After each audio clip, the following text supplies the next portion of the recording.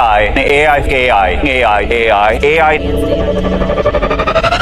More agentic capabilities. An AI agent. Agents. Agentic workflows. Agentic.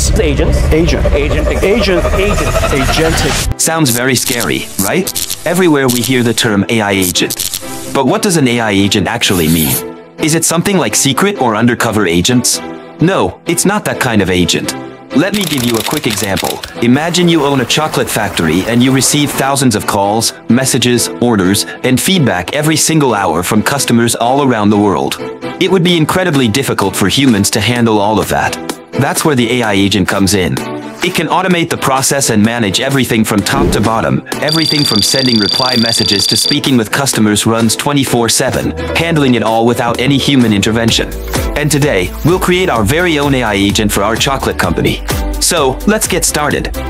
The tool we're using to build our AI agents is JotForm AI. Just use my description link to get started.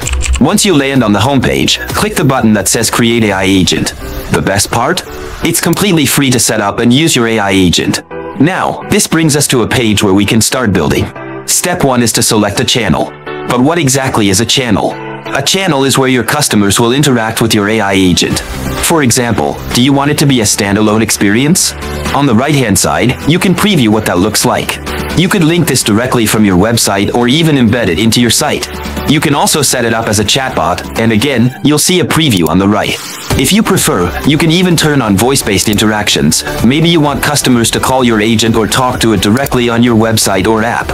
JotForm also supports platforms like WhatsApp and Messenger. The good news? You're not locked into one channel.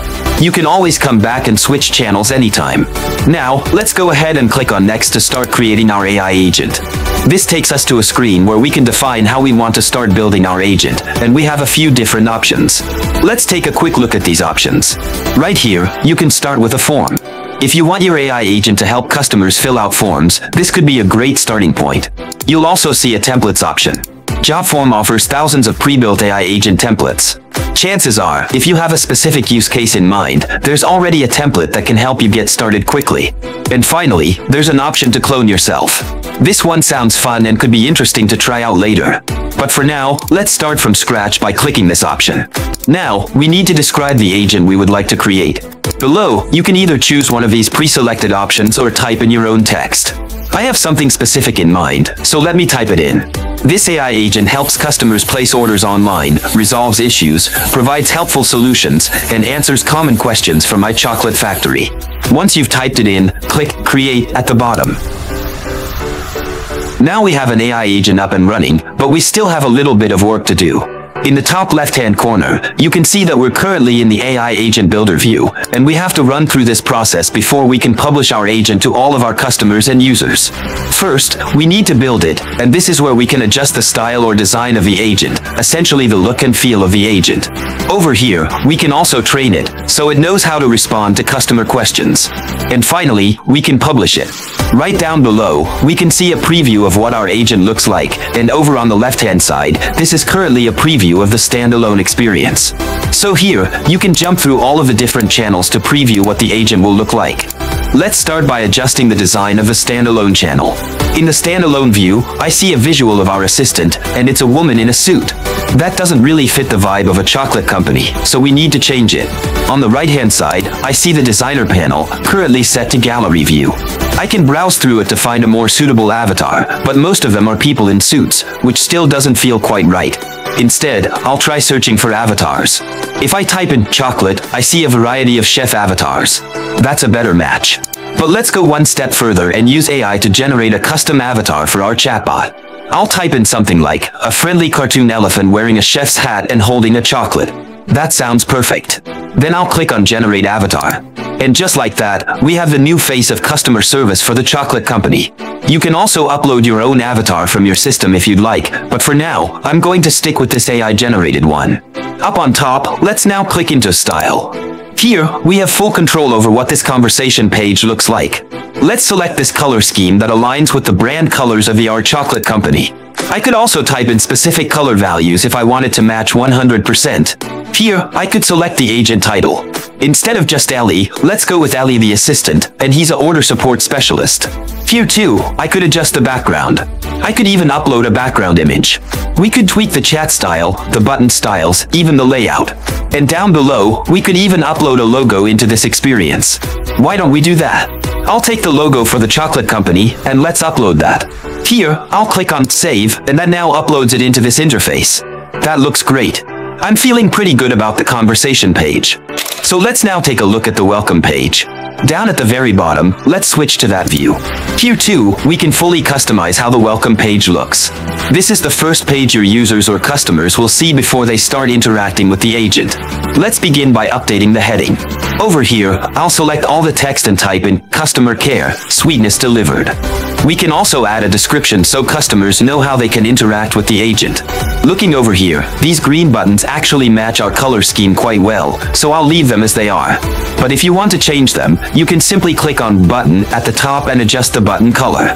Right now, the welcome page is looking great. I think we're all done designing the AI agent. Next, it's time to train the agent. Right at the top, let's click on Train. This is a crucial step. We'll be training our agent, and it will use all this information when responding to customers. On the left-hand side, it takes us into the knowledge base view. This is where we can build up the agent's knowledge base, and we have a few different options. Here, I see an option for Link.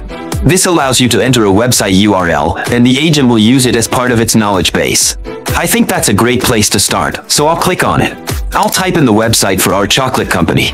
We have lots of information and I'd love for the agent to use it all. After entering the URL, let's click on Crawl.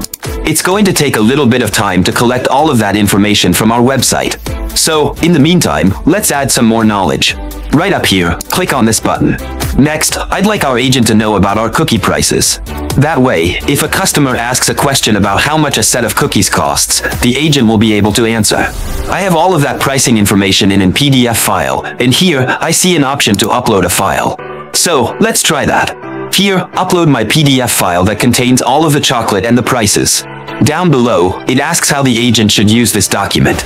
I wanted to use this when customers ask questions about chocolate prices. Down below, let's click on Save. Look at that, we're just dropping some knowledge. Let's add some more. Right up on top, click on this again. Let's now add some text-based information. I'll click on this option. Here, I can paste in information. I'll answer information about our business hours, location, the website address, even our phone number, and then some additional information. Down below, let's click on Save. It's such a good feeling to take all that knowledge from my head and to give it to the agent to empower it to answer customer questions. One of my concerns is sometimes customers have a negative experience at the chocolate company, and I want to make sure that the agent knows how to handle that.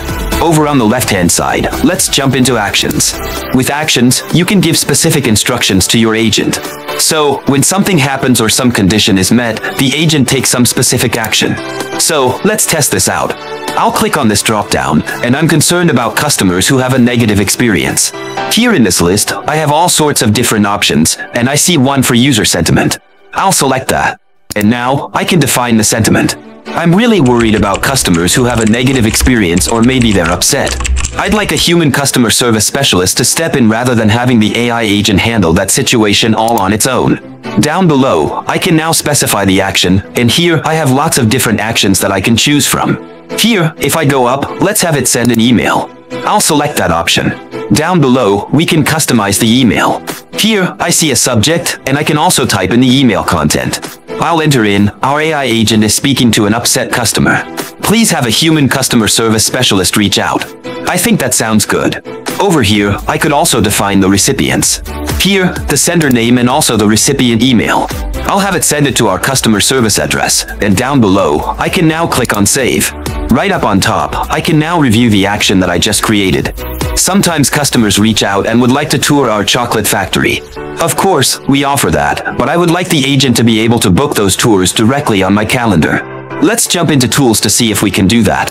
Tools allow you to extend the power of your agent, and here we see a few different options. We could show images, take notes, display a PDF, or you could also send files to Google Drive. It's incredibly powerful. If I scroll up just a little bit, I see an option to set an appointment with Google Calendar. That's what we use to keep track of all the factory tours. I'll click on this. Right at the top, we need to let the agent know what it should use this calendar for. We also need to integrate or connect with Google Calendar. Over here, let's click on Connect. Then, at the bottom, let's click on Add Action. Right here, we can also set up availability. Since we don't offer factory tours all day, let's click on Edit. This opens up a section where we can configure the available times. Our tours take an hour, so I'll leave it set to 60 minutes. Down below, I can set the intervals. We offer tours from 9 a.m. to 10 a.m. and another slot from 3 p.m. to 4 p.m. I'll enter those in, and everything now looks good. Now, I'll type in a prompt, set an appointment on this calendar when a customer wants to book a factory tour. I need their email address and full name, so I'll make sure both of these fields are checked.